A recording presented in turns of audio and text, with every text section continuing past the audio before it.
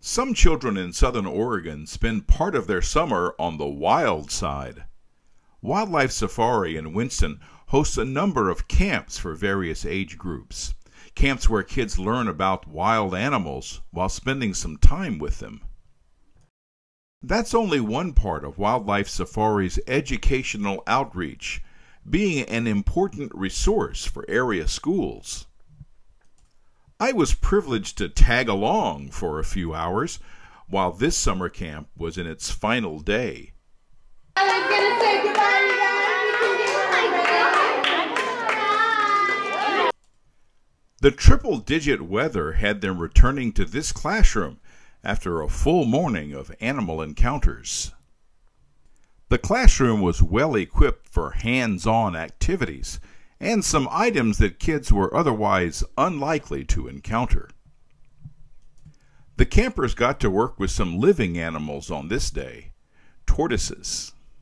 A chance for a closer look at both of our tortoises here. I heard some of you guys say turtle, but these are actually both tortoises based on what we've talked about already. Very good. So tortoises are designed to be very, very good at digging, whereas turtles are designed to be very good at swimming.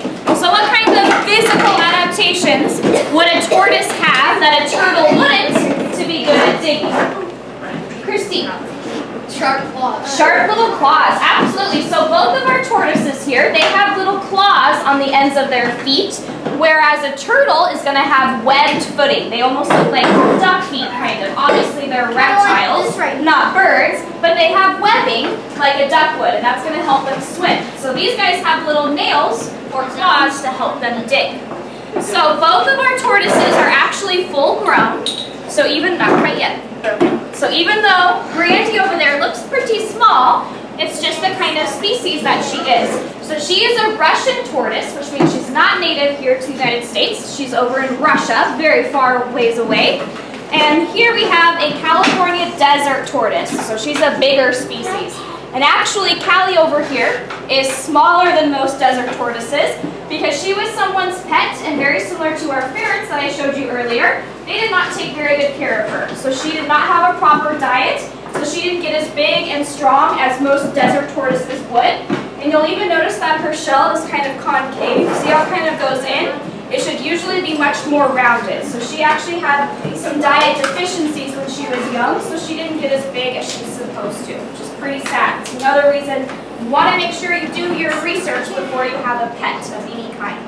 Can you still grow? So where do these guys live if they are tortoises? Do they live in the water? No. No, where do they live? On land. On land? In warm or cold climates? Warm, absolutely. So obviously, desert tortoise, she's going to live in a desert, dry, arid climate. You can find these guys down in like southwest United States, so Nevada, California, Texas, New Mexico. But they are actually pretty endangered, this particular species that I have holding in my hands right now.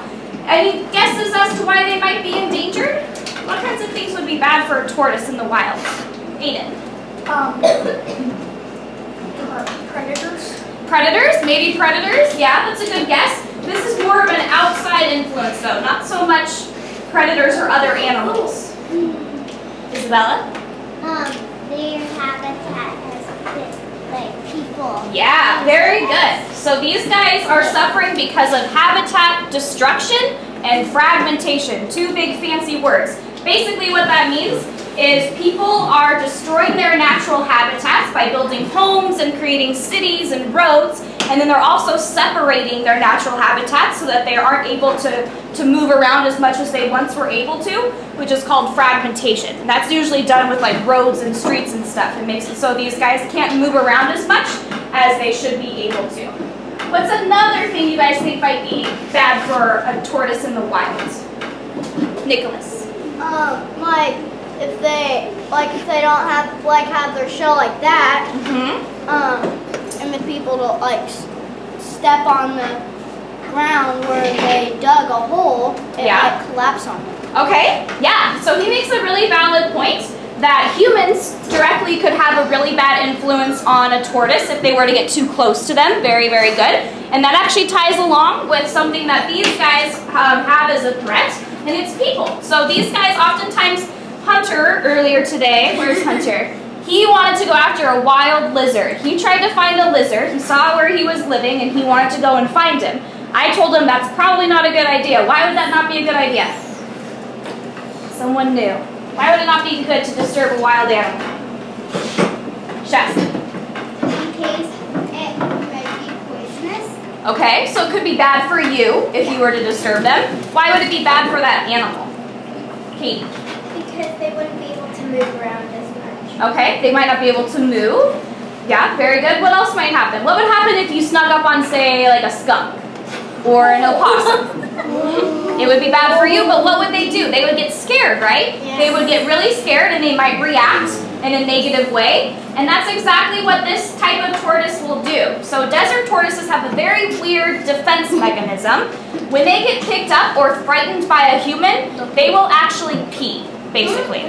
So I'll explain it. So these guys, think about if you're living in the desert, water is few and far between, right? There's not a ton of water. So these guys will spend months and months moving around, looking for water. As they find water, they'll drink it up, and they can actually store it. They can build up these storage of water that can last them for a really long period of time, and they'll kind of use it gradually. It's not like us where we need to drink all the time. It's not the same at all. So these guys will store up water, and they'll use it as time passes. So why would it be bad if you were to go disturb one of them, pick them up, or scare them? Why would it be bad? Levi. Because when they pee out the water gets out of their things, and they don't have enough water, and then they can survive without the water. Absolutely. Very good. So these guys have spent all this time searching for water, and if we disturb them and they get so afraid that they actually get rid of all their water, it can be very dangerous for them because they might not be able to find new water quickly enough and they can dehydrate and die. Very, very good. It depends on their environment to keep them warm enough to survive, which is why they don't live in really cold areas. Very good. What else do you guys know? What do you think these two like to eat? What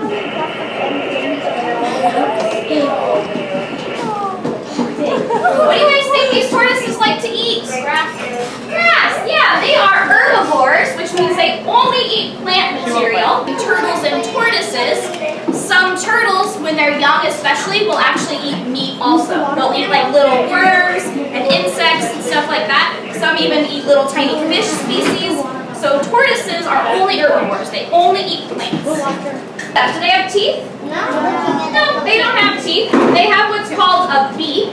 So it's not like a bird beak, essentially, but it's kind of a sharp little edge on their face there. And they can use that when they get a big piece of vegetation. No, thank you.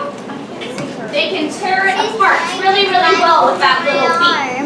And then she'll just rip off little chunks that are perfect size for her mouth. And she kind of chews them, gets them in the back of her mouth, and then she just swallows them.